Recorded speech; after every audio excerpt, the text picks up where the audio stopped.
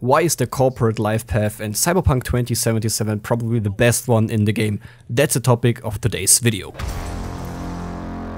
Ladies and gents, Ivan the German is back for you guys, and today I'm going to show you some information about the corporate life path in Cyberpunk 2077. So let's start. I'm not going into deep about the lore and all that stuff. We are talking about facts that you can benefit from the corporate life path, because you are here on the Inside Gaming channel. If you're new to this channel, we make videos about how to improve your gaming performance and gaming experience. That's why you should subscribe to this channel.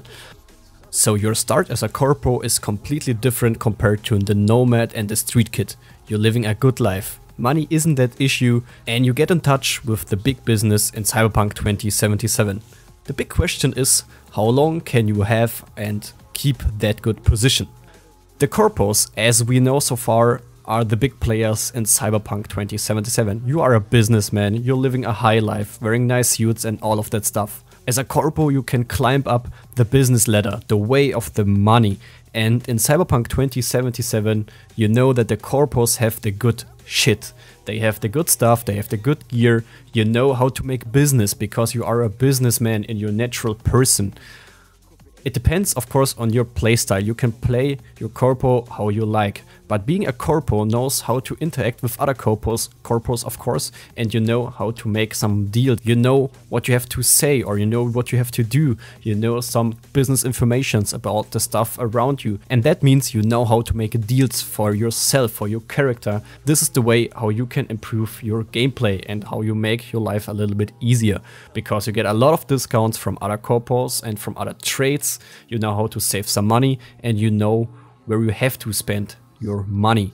But as I said, your life path depends on how you play your life path, of course.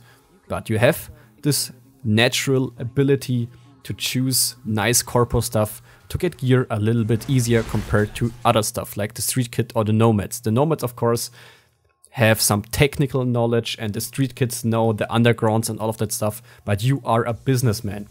So coming to the end game, you will save some money and you will have very nice opportunities in terms of getting gear a little bit more easier compared to the others. In my opinion, they have to grind a little bit more, but that's all my speculation about what we know so far from the game. Because you have to remember, as a corpo, you start in the prologue in the Arasaka Corporation, and those guys know how to make good stuff. The stuff is expensive, but the stuff is very nice. Maybe you fall a little bit from grace, but you should explore that by yourself. So you should remember, as a corpo, you have a better natural connection to other corpos, and you will meet a lot during your gameplay.